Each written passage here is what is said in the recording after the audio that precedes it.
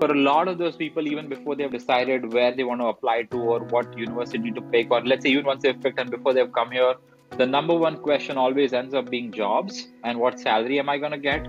Now, I understand that that is a very important question because we are putting in a lot of money of our own. Sometimes we are also taking loans to make sure we can get through our degree.